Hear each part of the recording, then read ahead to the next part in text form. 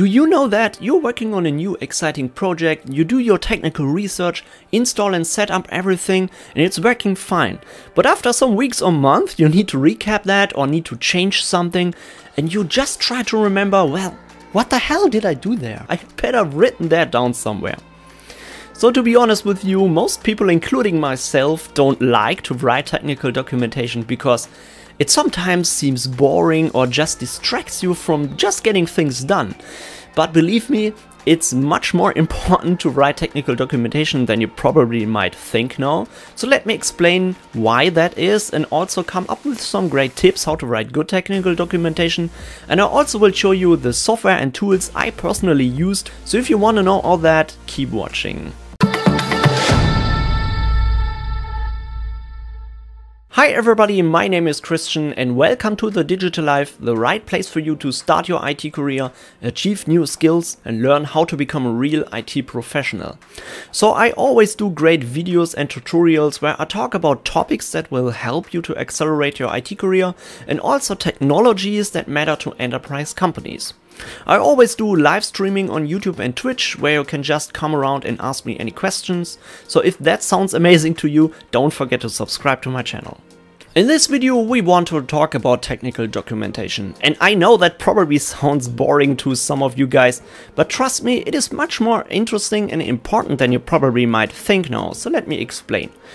And we first want to discuss, why do we write technical documentation, so why should you do that?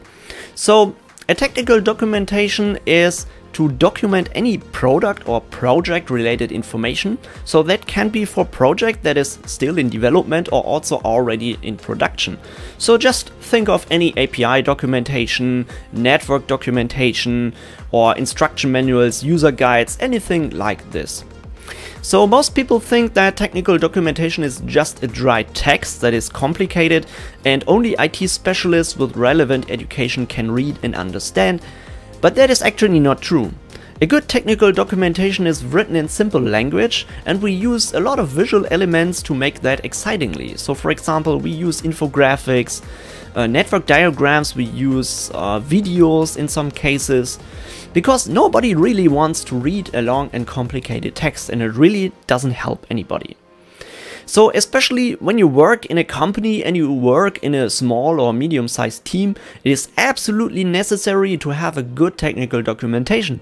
But also if you're just working for yourself, you work on your private home lab, or you want to do a technical research, study for your IT certifications and so on, you should always document your process, because trust me, you won't remember everything you did a few weeks or months ago. So no matter if you just want to recap that later or if you want to share that information with somebody else, it really helps you to document everything. And I just can encourage you to build up your own knowledge base to document what you learn along your IT career, because you can also share this to anybody else. You can show up that in your resume if you have a good documentation that helps you a lot. And I personally, I don't enjoy so much the process of writing technical documentation, but I know that it's absolutely necessary to help me understand certain topics or to just share that information with you on YouTube or anywhere else. So it really is much more important than you probably might think now. Let me also come up with some tips how to write good technical documentation, because I know that is not so easy. So if you want to do that, you're writing technical documentation, you always should start with outline your topics and structure. And always think of the readers first. So who is the reader? Who are you writing to? What language should you use? And also think of topics and structure that is interesting to the reader. So whenever somebody reads your documentation, he wants to achieve a goal. So that goal can be use a specific product or understand a topic or recap a project. And only write things down that will help the reader to achieve that goal.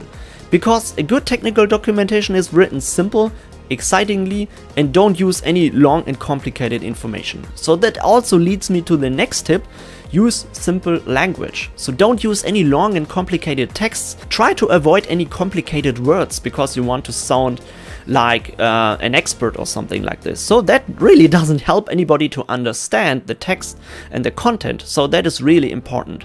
Also use diagrams, graphics and videos to illustrate a complex topic whenever it makes sense. Sometimes it's simpler to understand complex topics with a simple graphic or an architectural diagram that will help the reader to understand those complex workflows or complex topics. So it also makes your writing or your documentation much more excitingly if you use some graphics and text, so it makes it more attractive and easy to understand as well. Also, always use examples, especially when you work a lot with commands or instructions, so that will really help you to recap that later and the reader can better understand how to use that command.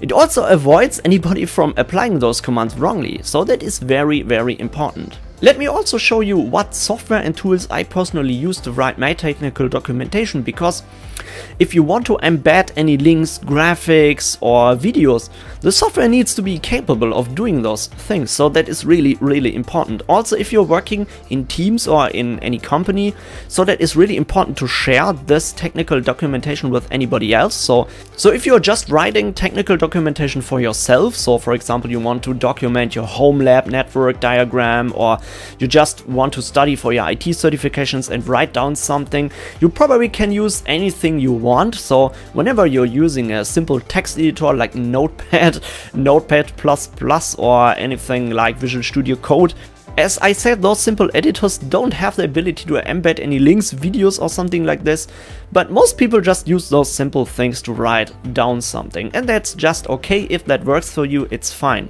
Don't forget to back up your software so you can use whatever you like a USB drive, external hard drive. I prefer to upload everything to the cloud. Also, some people use version control systems like Git to document anything, so that is also commonly used. So there are thousands of tools available, and I think whatever works for you personally is just fine. But I want to show you a different method I personally use to write my technical documentation, so I want to show you a specific tool or software that is automatically backed up in the cloud, and that is also used by enterprise companies. So many big enterprise companies use tools and software from Atlassian, such as Confluence or Jira. So that is a documentation software, and Jira is a bug tracking software that is often used in software development. And those enterprise tools offer some amazing features, like they have some great templates, they have some great integrations with other software and diagrams, so that is really, really powerful. It probably may seem like a complete overkill to you to use any of these enterprise software, but think of it. It is an advantage to familiarize yourself with these enterprise tools and software, because if you work in any kind of company, like an enterprise company, and you need to document any technical things there, it is very likely that this company will use tools from Atlassian Corp, like Confluence or Jira. And it really helps your IT career if you understand how these tools are working, and if you familiarize yourself with this software, and if you learn how to write good technical documentation. So that is really valuable for your IT career as well. If you're now wondering how could you use those amazing enterprise tools in the cloud just as an individual private person, well, this is really easy, because they offer it for free up to 10 users. Of course, there are some limitations when it comes to integration with other tools and software, but you can just use the whole system and the amazing documentation features just for free. As I said, this software is often used in very big environments. Think of companies that have over thousands of employees. So this is a very reliable system, and this is the reason why it is so commonly used. If you want to use that software, just go to the homepage atlassian.com. I've put your link in the description below. Just go to products and select Confluence. So this is a collaboration software where you can write good technical documentation, and then you can just click on get it free. Now you can also select if you want to use Jira or Jira Service Desk. So that could be interesting for any kind of development processes, like software development, where you just want to track bugs or features you want to implement. But if you don't want to use that, just click on next. You can see it supports up to 10 users of read agents, includes 2 GB of storage, has a free community support, and it's always free. No credit card needed. So that sounds amazing. Just click on next. And now you can sign up with your personal email address or just use your Google account. I will do that. Now we need to enter a site name, so that can be something familiar to your team or company. So I will just choose the Digital Life. Then just click on continue, and your personal space is creating. You can also add other people to your team, but I don't want to do that right now. I just click on next.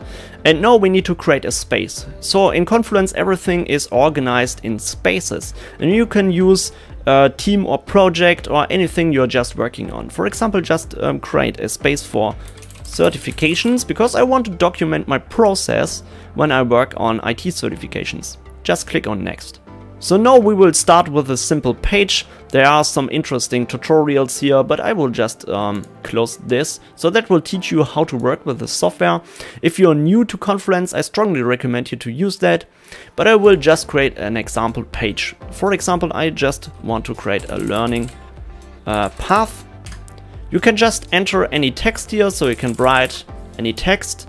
And you can also add some interesting things, like you have an editor here where you can just change the basic things here. You can add lists, you can also add tables here. For example, if you want to create like an Excel sheet or something like this, you can embed any files and images, links. You can also add action items. You can also tag other persons here, and you can also add some interesting feature with the plus here. So you can add some calendars, you can add some connections to the Jira system, quote something, add status, and you can also view more.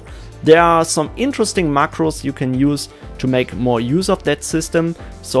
But that would be too much to show you in this short tutorial. I just want to show you what is possible with this system. If I now click on publish, a new page is now created.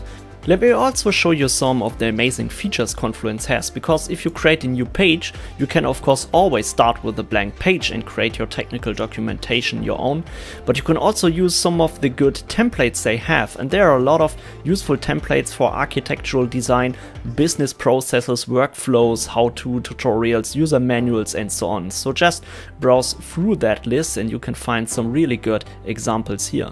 Let me show you one example that I think is very useful. For example, the AWS architecture diagram, so where you can define and describe complex cloud environments. And you can see this template is now created. We have a lot of predefined fields where we can just add and change information. We also have a basic structure with goals, architecture flow, deployment strategy, REST API details with a nice code block, SLAs, and action items. So you can also add some action items, tag your name, and you create basically your own to-do list where you can refer to in other pages, and you can get a list of all actions that are open with a due date and so on. So that is very useful. You can also combine this with other Atlassian products, for example Jira, which is a bug tracking system, and you can tag Jira tickets here where you can just click on a link and that will redirect you to the Jira ticket portal. So that is very useful. Of course, you can also add other people to that page, adjust the permissions for read and write for specific users and groups. So this is a very powerful tool, and this is why I absolutely love it and why I always use it to write my technical documentation. So as you have seen, that is a very powerful software I can strongly recommend to you, because I use it to document any kind of process or project I'm working on, and I use that also in the company I'm working for, so that is very, very powerful.